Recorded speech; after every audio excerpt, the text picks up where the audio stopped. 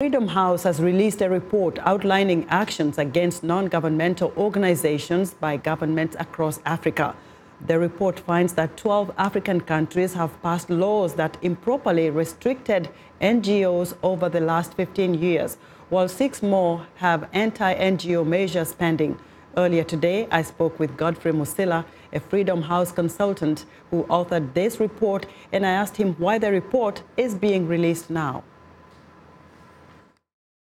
Now, this is a report commissioned by Freedom House considering the number of measures, a raft of measures adopted by a number of African governments since 2005 to close down the space for NGOs, particularly those that work on human rights and governance. And it comes at a time when there is a retreat of democracy across the world, and particularly Africa.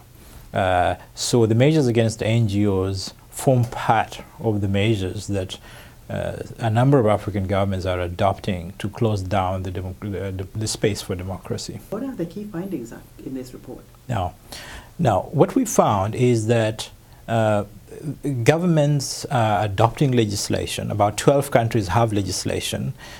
6 others are considering measures. And in 6 other countries, NGOs were able to successfully push back and defeat those measures that were proposed. Those that have adopted legislation include Sudan, Egypt, Uganda, Rwanda, and Burundi, and so on.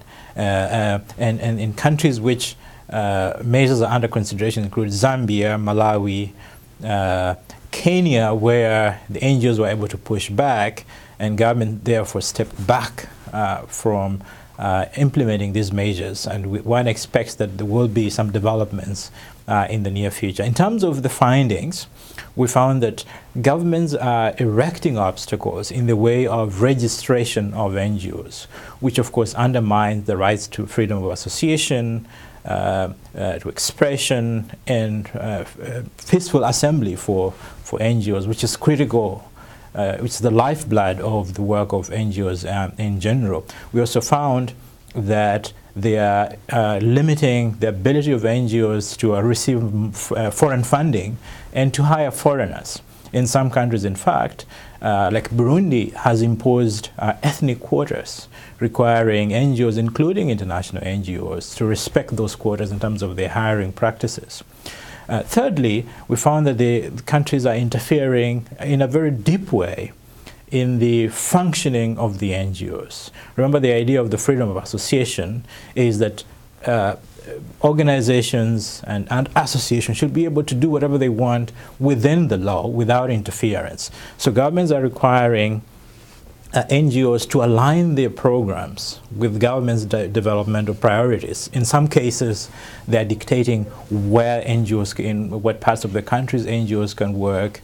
They're dictating what percentages of their funds will be used for programs vis-a-vis operational costs, for instance. So this is, in fact, in violation of the commitments undertaken by these governments. They're using security legislation, cybersecurity, for instance. And the number of countries like Tanzania and Kenya where cybersecurity laws have been used to prosecute activists for allegedly abusing leaders in those countries, if you like. Most governments are very critical of these NGOs. Some of them look at them like spies and coming in to do other things or just enriching themselves. But what kind of role do they play in terms of protecting human rights and, you know, kind of championing the civil rights of societies in those countries? Now, NGOs play a critical role in terms of holding governments to account.